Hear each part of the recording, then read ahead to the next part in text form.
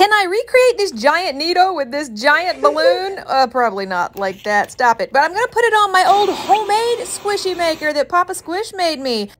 First, we got to make the Needoh insides with some Elmer's glue, some cornstarch, and a lot of shaving foam. We're just going to put the whole can up in there, and that's going to make our Needoh insides. When it looks like that, it's ready to go. We are going to just pour it really carefully into the squishy maker with the balloon. Ah, so perfect. And till it's not. That's not at all what I meant to happen. Oh my gosh, this is a disaster.